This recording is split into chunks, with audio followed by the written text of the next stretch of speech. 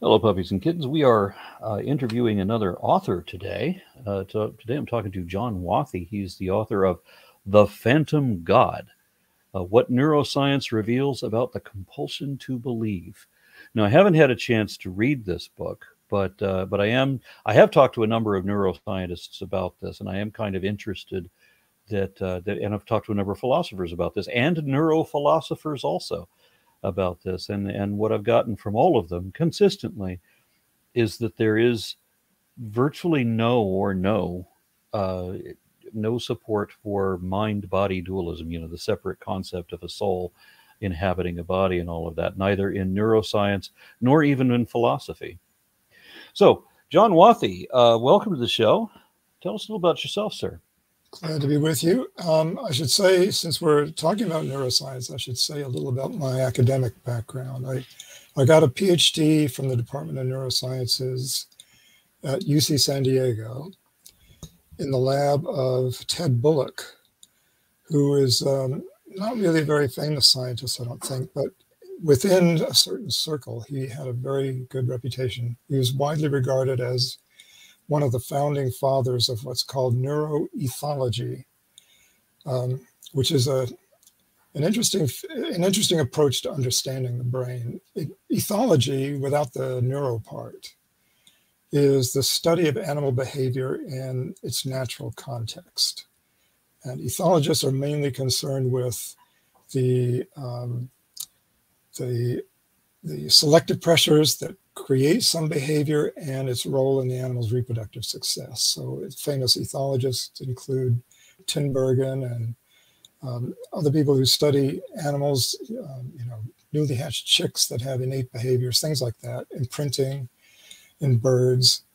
Those are some of the classic ethological studies. But when you put neuro in front of it, neuroethologists try to build on that foundation of natural behaviors to understand the brain. And the idea behind it is that the brain is so complex, so difficult to understand, that we have the best hope of understanding it if we can know in advance what problem a specific part of the brain is trying to solve. If we could completely understand what some part of the brain is trying to do, then we have a much better hope of understanding how it works, how it actually does it.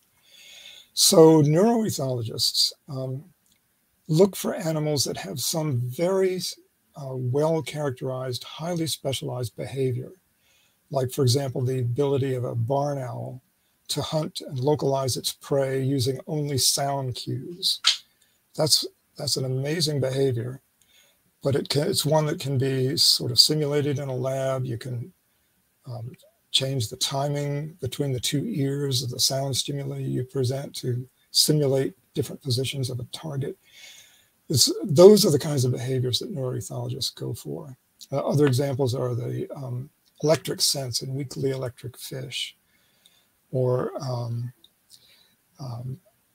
sexual pair bonding in prairie voles, song learning in songbirds, those kinds of things. So that's the background I come from. When you say in weakly electric fish, are we talking about like sensorial electrical fields? Yes, yeah. They're not the kind of electric fish that generate so much current that they kill their prey with it. It's not that kind of electric fish. But like the way sharks and other fish detect movement around them. Yeah. Yes, exactly right. And sharks are very sensitive to electric fields that are generated from some exogenous source, like the muscles of a fish that's hiding under the sand or something. They're very good at that. I have to wonder if humans were sensitive to electrical fields, would we drive ourselves mad with the noise that we would suddenly perceive? I would think so, especially if we're sensitive to Wi-Fi. Yeah, exactly. Radio frequency stuff. It would drive us nuts. Yeah. So, with in relation to the God question, the book is, about the phantom God, and then your first chapter, I noticed, will probably put a few people off. It doesn't seem that subsequent chapters don't don't sort of take this tack, but I can see where people would read the title of the first chapter, "Why is God Two-Faced?" and maybe make a judgment about the whole rest of the book. So Yes, yes. help me understand the general thought there. Okay, the general idea is that I have tried, because of this background I've just told you about, this neuroethological background of mine, I see human behavior through that lens. And even way back when I was a graduate student working on something completely unrelated to religion, I was thinking about human religion through that lens. And I could see some things about religiousness that, to me, I thought were, first of all, being kind of overlooked by those scientists, mostly psychologists and anthropologists, who write about religion. And also something that could possibly give us a foothold into what the nervous system does in humans when they're thinking and feeling religious stuff. So the basic idea is that I saw two very distinct dimensions of religiousness. And the easiest way I can summarize it, the easiest way I can say it, is with that question that I used for the title of that chapter. Why is God two-faced? Why do believers tell you that their God will damn you to hell, yet in the same breath insist that he loves you unconditionally? And you have to be God-fearing in yes, order exactly. to be godly. You have to, because it's an abusive relationship. That's what that is. It's such a blatant contradiction. It shows up in almost every religion in one way or another. And it just cries out for an explanation. Why can't Christians even see this contradiction at the core of their theology? They're blind to it. And my answer to that question is that there are two very powerful intuitions burned into human nature by our evolutionary past that tell us that there exists this exalted alpha male figure who's the leader of the tribe or the group, the social group, and we must show deference, we must bow down, we must obey, we must sacrifice for the good of the group, do what the leader says, follow the leader under any circumstances. It's kind of the cultish mentality. That's one dimension of religion, and God is sort of an alpha male cult leader in that frame of religiousness. But there's another completely separate selective pressure that tends to make people religious, and it produces a very different kind of religiousness, and that's the drive that occurs both in infants, when human infants are born and are helpless, their drive to connect with their mothers, and their mothers' drive to connect with and nourish and take care of them. So this mother-infant bonding or mother-infant attachment is a very important thread that goes through religion, and that's the part that I thought had been not adequately studied. And it harkens back to the ethological studies of Konrad Lorenz and Nico Tinbergen with newly hatched chicks, where they have an instinctive, inert or innate model of the parent, a visual model of what the parent's head and bill look like. And they will, when they first hatch out without any learning experience, they will look for that. And when they see their parent with these are herring gulls I'm talking about, they have a big prominent red spot near the tip of the bill. And when they see that red spot, they will instinctively peck at that spot to solicit feeding from the parent. That behavior shows that they have some kind of crude, innate, built-in circuitry in their brain that tells them what their parent's head looks like and what they have to do in reaction to it. And I have the feeling that there's something like that going on in human infants, that we are born, human infants are born with some kind of innate expectation of the existence of the human mother. It's not a very detailed image. It's a kind of a crude image of a being that's just out there wanting to help, willing to help, responsive to crying, able to help and feed and nurture and keep you warm and keep you alive. And that innate understanding is what's happening on the infant side of the mother-infant bond. And now what does that have to do with religion? Well, if for some reason that circuitry exists and persists into adulthood, but is lying dormant most of the time, not doing anything, because adults can take care of themselves and feed themselves.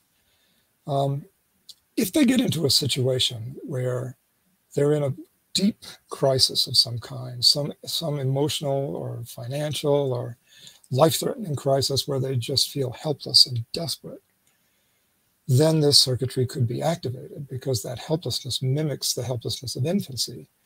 And that expectation on the part of the brain that there exists this savior out there, this vague, amorphous, all-powerful, all-knowing, all-loving savior that will save you and protect you, rescue you, that gives rise to a different kind of religiousness. That's the God of unconditional love.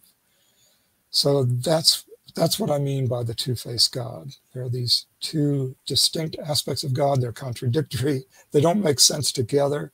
But if you see them as products of these two aspects of human nature that evolution has produced, then they sort of make sense.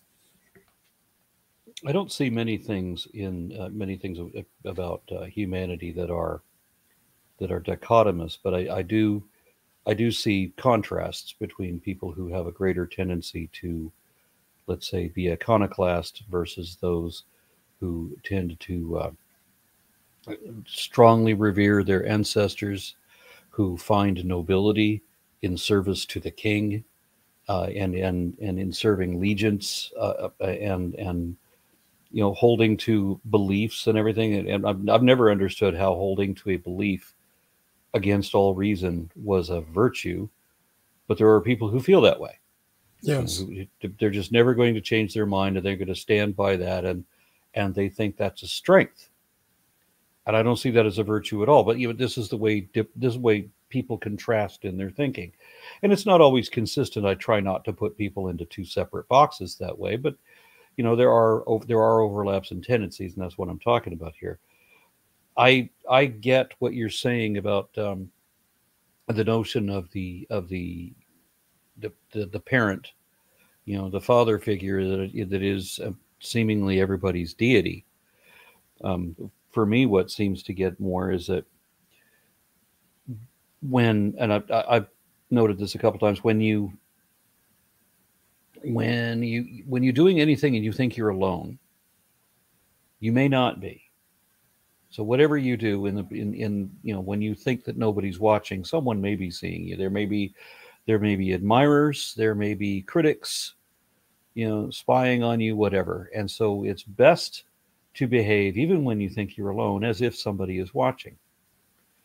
And because we are the center of our own world, we have a tendency to think that somebody's watching us all the time. We're walking down the street. Ellen DeGeneres has this funny joke where you're jogging, where you're walking and then you trip, and then to cover up that you were tripping, you try to jog, but only for like 5 feet. So you look like you meant to do that. But nobody's really paying that much attention, as much as we think they are. Mm-hmm. So it's not much of a leap to assume that somebody is watching all the time, even if we know that there's no one around. That someone may be seeing us. It might be a predator. It might be a god. Mm-hmm. Yes, that's definitely an aspect of our nature also, that we're social animals. We normally have other humans around us. We're just accustomed to that. We just assume that most of the time. And I agree, yeah. So we were talking about the first chapter, why is God two-faced? Would you like to go through the various chapters, or are we going to talk about, there's 3 sections of the book: behavioral foundations, the circuitry of the sensed presence, which I think we were just talking about, and part 3, neurotheology meets neuroethology. Which would you like to cover of these first, or how would you like to do this? Well, I guess maybe what I should do is step back a little bit and say something about another motivation I had for writing the book. One is just to express these ideas about religion from the neuroethological point of view, which is a new thing. that's one of my main motivations for the book. But there was another one, which was that I really love neuroscience. I think it's a fascinating subject, and there have been some really great books written about neuroscience that make the subject accessible to a general audience. And I'm thinking here of books by the great neurologists like V.S. Ramachandran, or sorry, my mind is blanking out now. The guy who wrote The Man Who Mistook His Wife for His Hat. Did you say Neo Ramachandran? V.S. Villiankur okay. is his first name, yeah. Okay. The famous Ramachandran. The famous Ramachandran, yes. Okay. And, yeah, I tried to get an interview with him. Well, I'm too small a fish. Okay, yeah, so, but anyway, there are some neurologists who've written great books about neuroscience, but they either don't mention religion at all, or if they do, they talk about it in the context of pathologies of the brain, of strokes and epilepsy and things gone wrong with the brain. So there are some other books that purport to talk about the neuroscience of the brain and the neuroscience of religion specifically. But for me, those have been very disappointing. They either don't do the subject justice, they oversimplify, or they just sort of go off the rails of the scientific method and say that the brain is an antenna designed by God to make a direct connection with his beloved human subjects. So I thought I could do better. I thought I could write a book that would be accessible to a general audience, but that would be scientifically rigorous and try to answer the question, what does neurobiology have to say about human religiousness? So that's just sort of my general motivation for it. What concepts do you cover in that? I mean, one of the things that I often hear misunderstood in this topic is, like, consciousness. People don't seem to have a notion of what consciousness is, or very often, and I've even seen philosophers have this failing, where they think that you either have consciousness or you don't. And that it's I forget his name now, but somebody was suggesting that when you have your 10 billion and ninth neuron develop, then suddenly the light comes on and you have consciousness where you didn't have consciousness, previously. But as I understand it, I mean, it's like with sight. You have varying degrees of acuity in vision, and so it would be with consciousness too. How would you deal with that in your book at all? Not very much, really. I have some thoughts on it, but that's not so much what my book is about. I just kind of, first of all, I think humans do have something that we can reasonably call consciousness. I don't think it's uniquely human. I think a lot of other animals have it too, and like you say, to various degrees. I don't think it's an all or nothing phenomenon. So if your book was going in a different direction, then I'm sorry that I derailed a bit. No. Go ahead. That's okay. Go ahead and put us back on the track, if you will. Sure. My track is the direction the book goes. Is it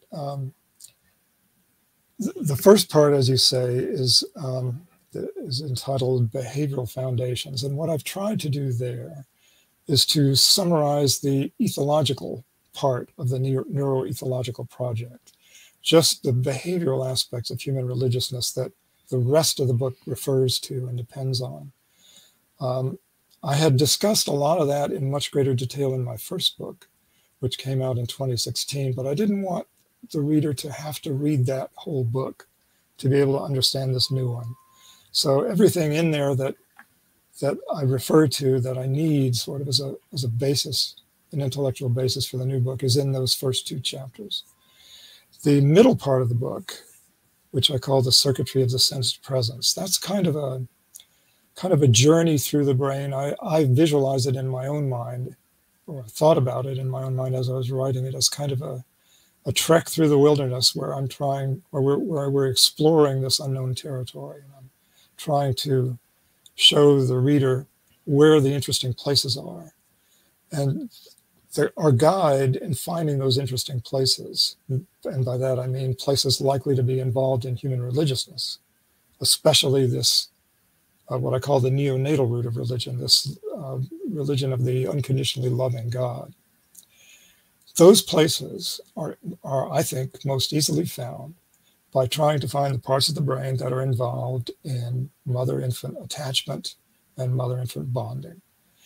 And when you take that approach, suddenly a whole subdiscipline of neuroscience that most people would say has no relevance to religion at all suddenly becomes relevant. And that is the science of mother-infant attachment, mother-infant bonding in non-human mammals. All mammals have this to some degree. All non-human mammals have to be attached or interacting with their mother for food and nurturance and warmth and protection early in their lives, some more so than others, but it's pretty much the universal thing. So a lot of research has been done on that. And I start off in that book, for example, in the very first chapter of that part, asking where in the brain do we cry? What's the circuitry of crying, especially infantile crying? And it turns out there's a lot of research on that. And the early ideas were that it's a brainstem thing, that you don't even need consciousness or cortex to do it. And there's a lot of thinking that newborn human infants don't even have any consciousness really, and their cortex is kind of asleep and undeveloped. And they're mostly brainstem organisms. But the more recent research paints a very different picture, that there are cortical areas very important for crying, and they're important for humans in that regard too. And if you look at those, the deeper you look at those areas, you see them connected to other nearby areas of cortex. I'm talking here about areas in prefrontal cortex. The anterior cingulate is mainly the crying area. But the orbitofrontal cortex, which is the cortex right above our eye sockets, that is involved in intense emotions, reinforcement learning, reward and punishment, seeking things that are essential for survival, like food and water and attachment to other people. So, so I go exploring in that way. I follow what looks to be the circuitry that would be involved in mother-infant attachment, and I talk about, neuroimaging studies of mother-infant attachment. You said you said that it doesn't actually require a brain to cry, for an infant to cry. I mean, I've seen where there have been babies that were born or that were noted that should probably be aborted because they were without a brain. There was a famous case where conservatives wanted to force this woman to continue to have a baby after it was shown that the baby was not going to have a brain. Yeah. And so, what's the point in allowing it to grow bigger to cause her body more damage for a thing that cannot live? Right. And arguably may not even qualify as human. I mean, how could you qualify as human if you don't have a brain? Yeah. But my question is, you're saying that it doesn't require the brain to cry. I mean, is it something, if all you have is the brain stem and all of that, could you have a child that deceptively cries? Yes. Even though it and can't. in fact, That's that's disturbing. That's where that idea came from. The microcephaly or anencephaly, the children born without a forebrain, without a cortex, they will cry. They can cry, and that does come from the brainstem. And that's where this idea came from. Well, that's probably true of all newborn infants. Their cortex is there, but it's not developed. It's not really doing much of anything. But if you study those, if you look at those reports carefully, you'll see that the crying is very abnormal. And it's a reflexive kind of crying that probably is triggered by, low body temperature and things like that. There's the studies that point to the cingulate cortex, the anterior cingulate cortex in crying, were first done in monkeys where you could either lesion those areas and see what effect that has on the monkey's behavior, or you could electrically stimulate in there and see if you can elicit crying. And the main result from those experiments was that what the anterior cingulate cortex does is it is involved in the much higher order, the things we would call the conscious aspects of infantile crying, where in the case of monkeys, the context was social isolation. When a monkey is separated from its social group, it will emit these cries that sound like infantile cries, but they're isolation contact calls. They're meant to, elicit cries from the other members of the group so the monkey can find its way back to the group he's been separated from. The ability of the monkey to do that, to give a contact call like that, or cry out like that when isolated, goes away if you damage the anterior cingulate cortex, even though that same monkey can still cry. It still has all the brain circuitry in the brainstem for generating crying, and it will cry in response to a cry that it hears from another monkey. That's a more reflexive thing, but it cannot make the connection between its isolated state. It cannot, without the anterior cingulate cortex, it doesn't seem to see its isolation as a dangerous situation that requires crying out. So that's the more sophisticated aspect of crying. I'm afraid we might have run us off on a tangent when I asked that question. So. That's okay. I'm prone to doing that. I'm sorry. Yeah. So we'll take it back to the phantom god then. Yeah. So anyway, in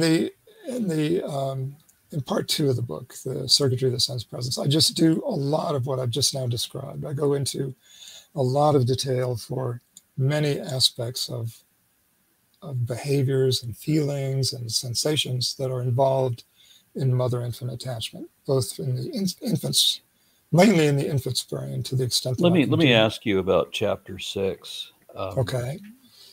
In part 2, the circuitry of the sensed presence, we have chapter 6, which is self, other, and the illusory sensed presence. And that I think we were discussing before, but I would like you here elaborate on that a bit.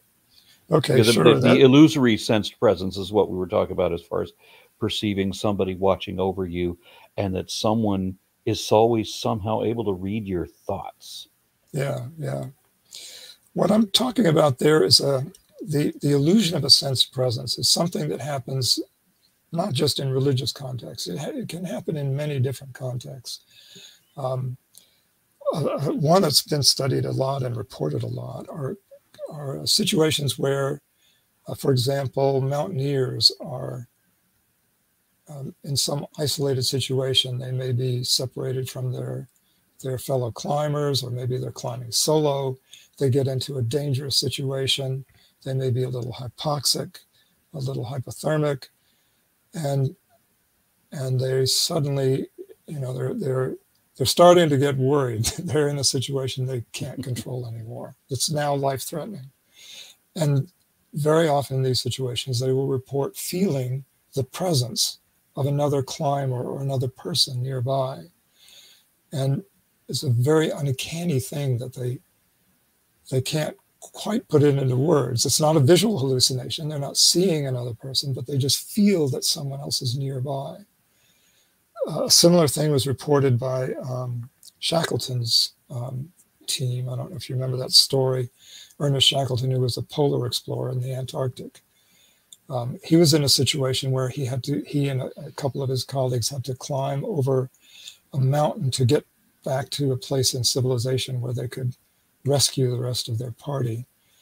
And it was, again, one of those situations. And even though there were other people, there were a group of 3 people, but 2 of those 3 people later reported feeling this mystical, vague presence, another person with them in this dangerous and life-threatening situation. So that this feeling of an illusory sense of presence is something that comes to people sometimes. It tends to get the religious interpretation if someone already has been primed for that, if they've been brought up in a religious culture, or religious family, whatever. I've noticed that many experiments do depend on what people have already been taught and what they believe. Yes. So things will always comport to your expectations. Yes. And the point I would make about that is part of this I'm suggesting is something that everyone's brain expects because of this feature of human infancy that, again, is kind of hypothetical, but I present a lot of evidence for it, that human infants have this innate expectation of a mother's existence. So we all have that much.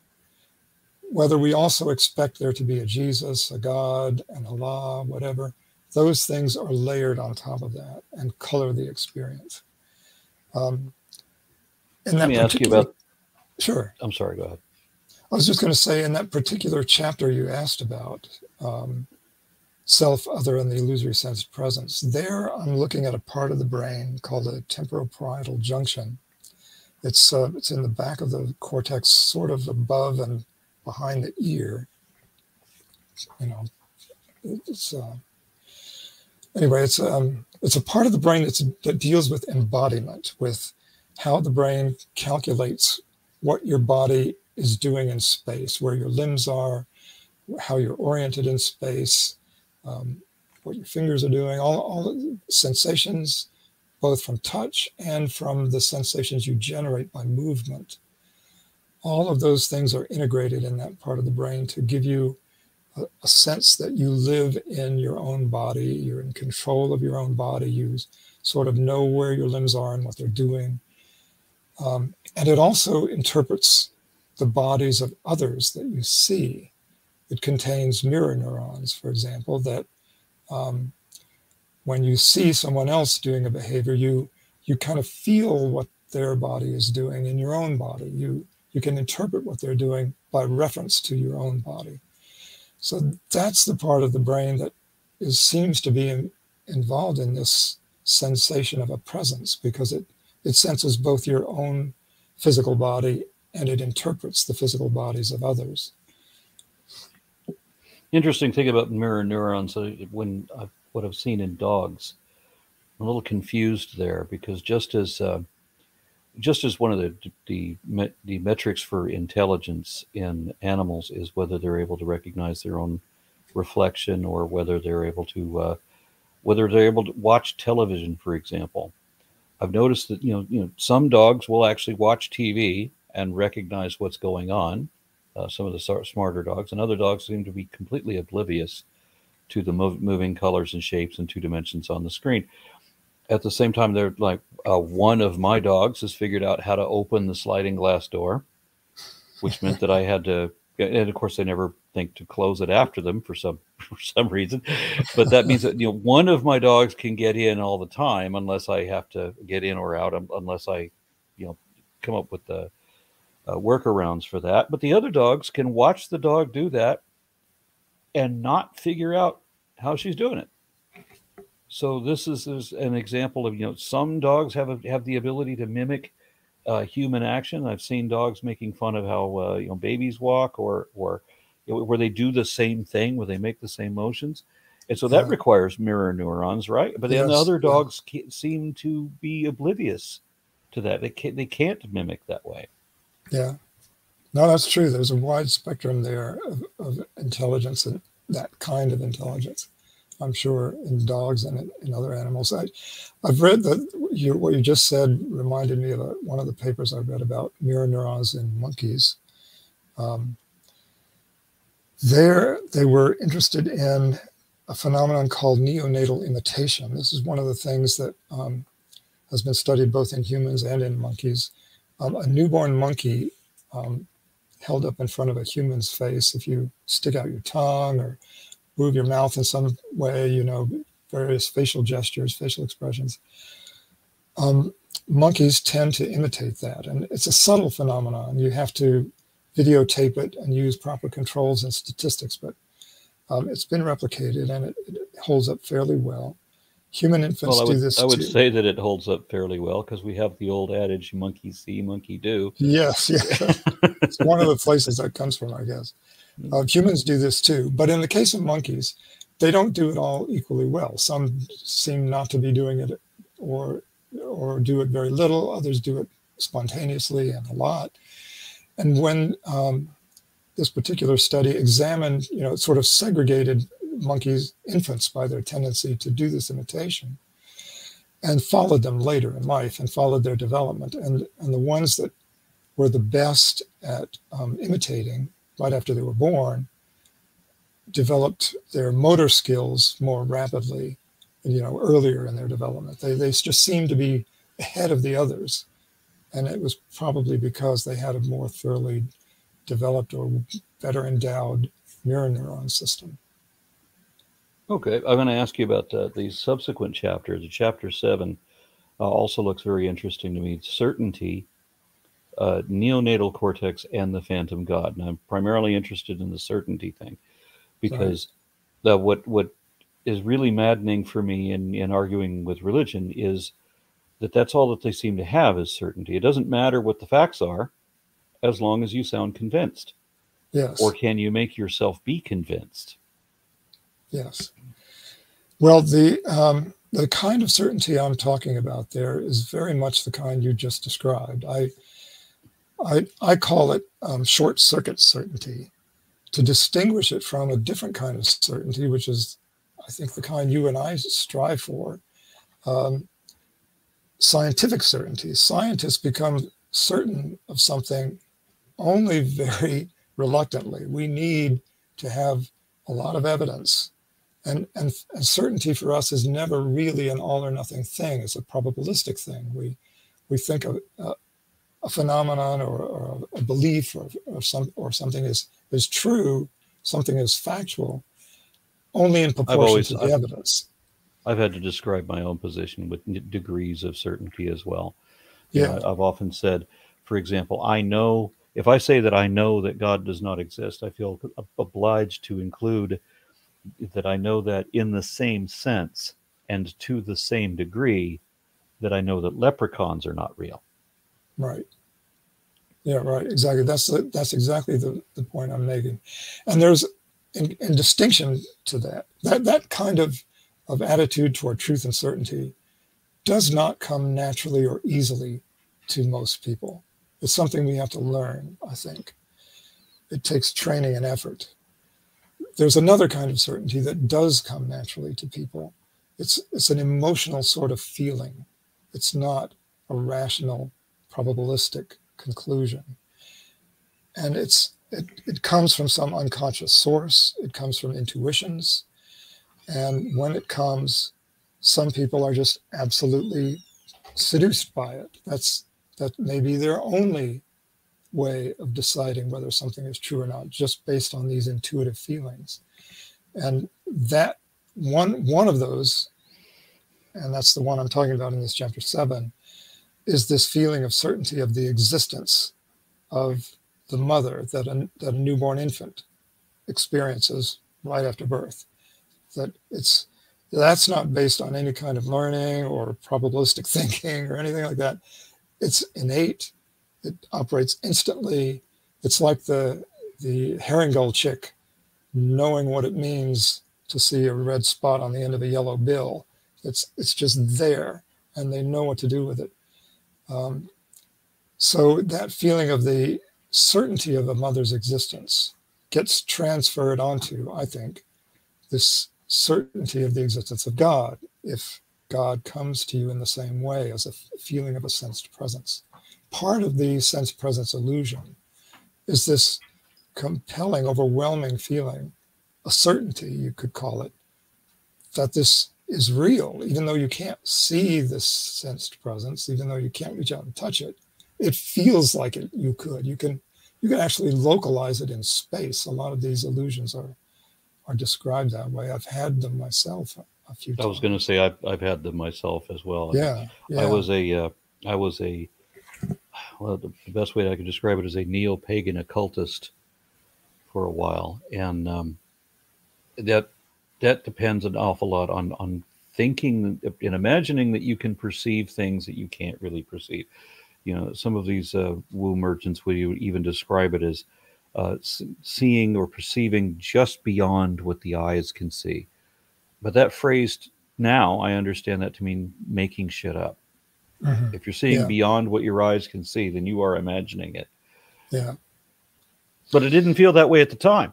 I right, was sure, convinced that I had extrasensory perception. sure. It's very easy to convince yourself of things like that.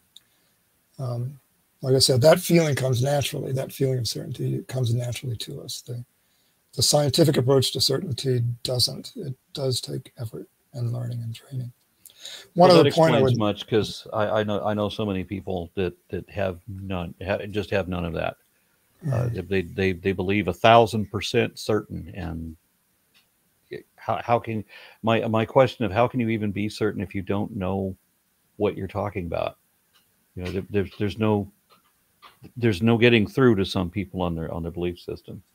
yeah, And when we were talking about animals a moment ago, we were talking about comparative intelligence on dogs. I'm sorry to say that I've known plenty of people, especially in my family, especially in the older generations of my family, who considered animals to be autonomous machines. They're just mm, designed to look as if they feel pain, but they're just, the way I heard it put was, it's just a dumb animal. It don't know nothing, mm. and it don't feel nothing. I've heard it both ways. Yeah, yeah. That's sad to hear. Yeah. But but I should add one more thing about that chapter 7, and that is that we've been talking about certainty, and I've talked about the certainty that you get with this feeling of the illusory sense of presence. There's another example of that I cover in the chapter and is worth mentioning here, and that is when a person loses a limb to amputation.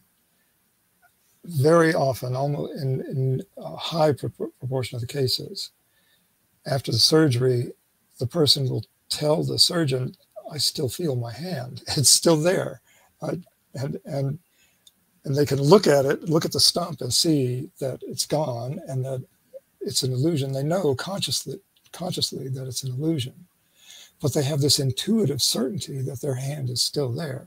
This is called a phantom limb, and I'm sure many of our listeners have heard about it. It's been written about a lot because it is such a common phenomenon. It's such a striking phenomenon.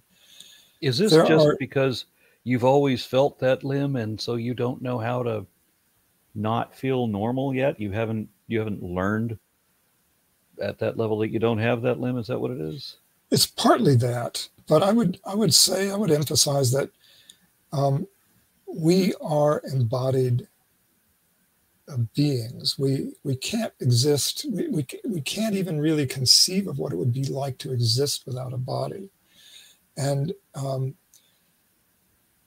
brain is definitely wired that way. The brain expects there to be a body that's keeping it alive and that it controls and interacts with and everything. There's a lot of that's built in and innate. Of course, it develops and gets embellished through learning throughout life, but there's some interesting cases, some fascinating cases, and I describe a couple of them in this chapter, of people who are born without limbs. They're congenitally without limbs. There was one case of a woman who was born without her distal arms or distal legs. She had 4 stumps, and she was a remarkable person because she was an adult. She was educated. She had gone through college, obviously with a lot of help, but she had a lot of determination. And she described having phantom limbs since as far back as she could remember. And some neuropsychologists studied her and did some neuroimaging on her. And they were able to, they did an interesting test where they where they were asked to look at pictures of hands in different orientation, hands or feet in different orientations, and answer and tell whether this is a left hand or a right hand. And if the hand is in the position that's normal for you, that you would just see if you held out your hand in front of you like that, then it's your reaction time for answering the question is lower. If it's upside down, some weird orientation that you almost never see your own hand in, then you have to go through a process of mental rotation to figure out whether that's a left hand or a right hand, and it takes you longer to answer the question. So they gave her that test, and even though she didn't have hands at all, she showed the same delay in those questions that required the mental rotation. So it was clear that she was answering the question with respect to her phantom hands, even though she'd never had hands herself. So that's a very subtle and clever way of showing that she's not just making this up. She's not just saying that she has phantom limbs. There's good evidence that she really does. And when they did, this is a good reason. This is a good reason why you call part two the circuitry of the sensed presence. Yes, and go ahead. And I guess I'm kind of going off on a tangent again. Forgive me, but the point there was that this is good evidence. This particular case of the woman with congenital missing limbs is good evidence that a lot of this circuitry of embodiment is innate. It's hardwired, and the brain really expects there to be hands and feet, legs and arms, and it's so burned into the brain that when you remove the limb, it's still there in the brain. The brain still expects it to be there, and it creates this illusion. And so by analogy, I make the case that this innate model of the mother that's left over from infancy is in effect creating a phantom other being, a phantom God. It's creating this illusion that there's this other presence there, in the same way that the circuitry of embodiment creates the illusion of a phantom limb. It's really the same circuitry. It's the same part of the brain. It's the temporoparietal junction. It handles embodiment of your own body. It handles in the interpretation of the bodies of others. So if you electrically stimulate that part of the brain with it by putting an electrode directly into the brain, which is sometimes done for epilepsy, sometimes you can elicit the illusion of a sense presence just by doing that in this. So it's like you've got the software drivers, but you don't have the hardware for it. Yeah, exactly. I want to ask you also about, if we should at least quickly summarize part 3. Neurotheology, which is an interesting concept in itself, meets neuroethology, because you talk about the image of God, the helmet of God, the flesh of God, the madness of God, the handedness of God, and I'd like to know what you're talking about there. I mean, I wish that I had time to read the book, because I do find all of this interesting, and I just time is just a huge issue for me. I don't have any. Right. But so please give me a summary of what you're talking about there. What I'm trying to do in the last part of the book is to put into I wanted to look at some of those other books that have been written about the neuroscience of religiousness, and try to reinterpret some of what they say in light of this idea, this neuroethological approach to religion and the brain. So there's been a whole lot of stuff written about, well, some of it's neuroimaging, where you put somebody in a brain scanner and have them pray, or you may have them speaking in tongues or something, some aspect of religiousness or religious ritual, and then you look in the brain and see what's there. What can I say about it?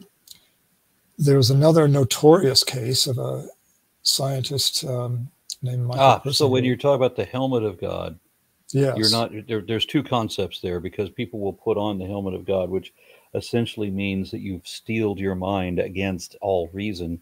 That's a phrase that I've often heard, and it's completely irritating me because it's an admission that you're going to be unreasonable. But you are talking about the experiment Yes. formative God. Yes. Yes. Okay. Thanks for that clarification. Yes. And although what the interpretation you gave may have some relevance to it too, didn't have that in mind, but it's an interesting thought. But the Michael Persinger is a Canadian psychologist who put magnetic coils on a motorcycle helmet and put people in an isolated chamber, sort of a sensory deprivation chamber, and would put strange oscillating magnetic fields in their brain and just have them report what they experience. He claimed that these magnetic fields would cause people to have this sensed presence illusion.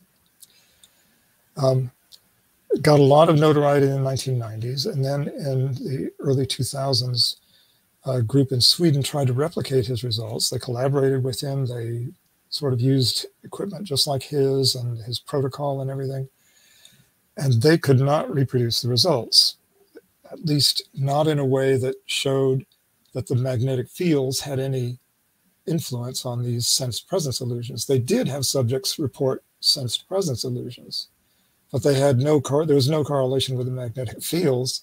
There was, however, a correlation with the psychological suggestibility of the subjects. There's some psychometric tests for measuring that, and the subjects who were high in suggestibility were the ones most likely to have these sense presence illusions in the deprivation chamber.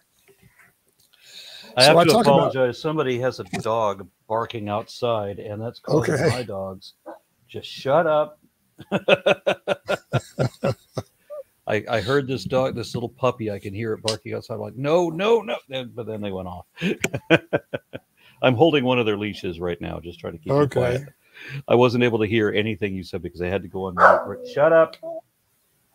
Man, I hate this. So anyway, yeah, go ahead, please. The main point of that chapter was that this Michael Persinger's guy, his results were not particularly believable. They weren't reproducible. He was kind of deceiving himself, I think, not really doing proper double-blind controls. But in fact, there is a technique for stimulating the brain with magnetic fields. It's called transcranial magnetic stimulation. The magnetic fields they use to do that are about 1,000,000-fold greater in intensity than the ones Persinger was using. But if you use strong enough magnetic fields, you can excite the brain with magnetic fields. And when you do that, it kind of scrambles, it temporarily scrambles the computation in that part of the brain. It's just kind of random stimulation you're doing there. And it's sometimes been described as a virtual lesion. You're damaging the part of the brain. You're kind of eliminating the function there temporarily. It doesn't do permanent damage, but for as long as you're applying the magnetic field and for some time afterwards, that part of the brain isn't working right anymore. And that's been a very useful experimental technique for figuring out what's happening in people's brains. And I spend the rest of the chapter talking about that and about real lesions, physical lesions, strokes, and physical injury to the brain that knock out certain parts of the brain that may affect people's religiousness. You talk at all about near-death experiences? In this book, no. I've heard it brought up many times that this is like the most compelling evidence, except that after 50 years of various experiments, they've got maybe a handful of things that they say, okay, well, we can't explain this, which of course people will say that anything that science doesn't explain is somehow explained by magic or is somehow evidence of magic. But right. The vast majority of them are not only explainable, but the few times that it's not explained, they're also inconsistent in that you will have people, if you raised Hindu, for example, in a near-death experience, there are people who have reported meeting their Hindu gods, and they would come back from the near-death experience claiming proof of reincarnation. So how then can you argue that that is evidence of your Christian God? If this is, if you're a Christian apologist, you're going to, mention NDEs as your primary evidence, knowing that the Hindus report a completely different religious experience, and it's mutually exclusive, and therefore, if they can be experiencing what you know to be not true, then you could be experiencing what they know to be not true. Yeah. Yeah, I'm glad you brought that up. I think it is a fascinating subject. I wrote about it in my first book, which is called The Illusion of God's Presence. I do have a little bit about neuroscience. I like that title. I should look that one up too. Go ahead, please. But there, I devote one chapter to one of the questions you brought up very early in our conversation, which is dualism, the idea that the consciousness can somehow be separated from the brain.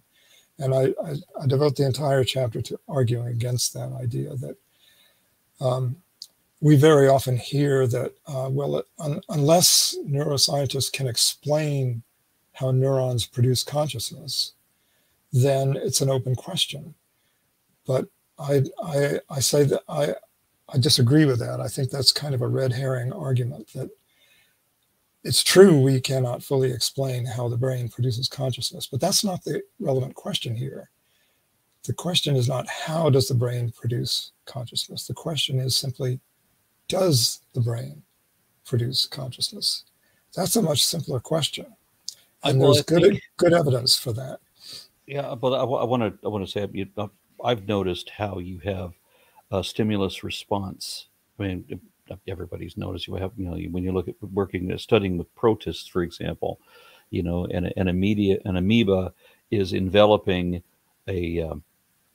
I'm trying to remember what the other species is, but an amoeba is engulfing some other protist, and when the protist suddenly comes to a point of realization that it's being engulfed, and that there's no escape now, so it then goes into a panic mode where suddenly it's moving extremely rapidly trying to find an exit, right? So this is a fight or flight response in an animal, or not even this is not even an animal. This is a microbe that has no brain. Yeah. But like with slime molds, for example, slime molds have been shown how that they can chart their way through a maze, that they have a degree of intelligence, that they even have a degree of memory. Not one neuron. Yeah. So I would say that, of course, we do have evidence that the brain produces consciousness, but it doesn't have to just be that. Right. I conclude when I in this chapter about dualism, I conclude by discussing this near-death experience, especially out-of-body experience, which is kind of a subset of them, where in surgery, every once in a while, someone recovers from surgery and says, "Oh, I was hovering over myself in the operating room, and I could see what they were doing to me, and my mind had separated from my body, and I must have been dying at that moment. I must have been near death then." There have been attempts to put some kind of visual cue, like a number, a 6-digit number, on a piece of paper suspended from the ceiling, where someone on the ceiling looking down could read it, but no one else in the room could. And none of those has ever produced a positive result. So I remain highly skeptical. There's never been anything compelling unless you're just desperately looking for any reason to believe. Right. Yeah. So let's summarize and go ahead and close it up. I would like to let's include the links to how do you obtain your book. This is published through, I forget. It's Prometheus Books. Prometheus, that's right. Pull it up. Yes, Prometheus Books. Okay. All right. We'll make sure to put the link down below so that you can get that, and any other links that you want to include. Please make sure to share those. And let's get a final thought on this. My final thought, I guess, would be that,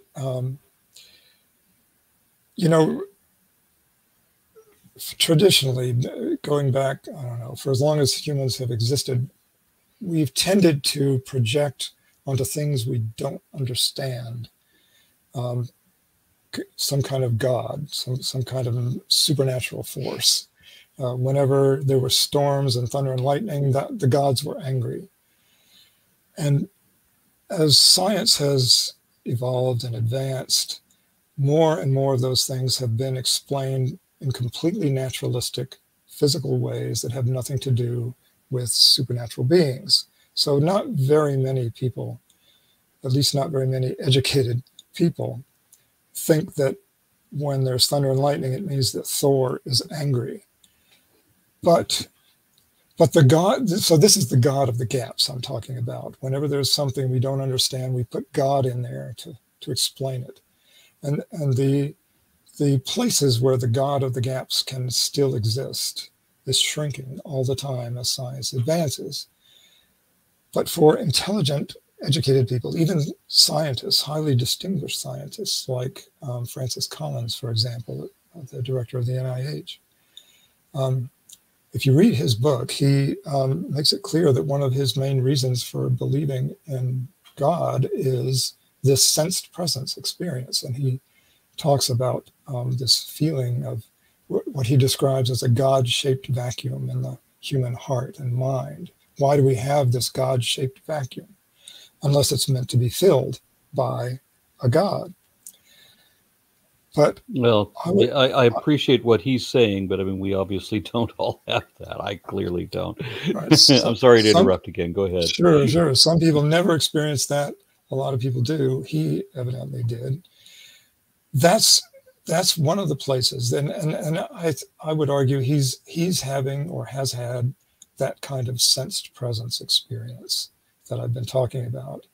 And he still sees that as something that science can't explain, and so he defaults to God as his explanation. He puts the God of the gaps there.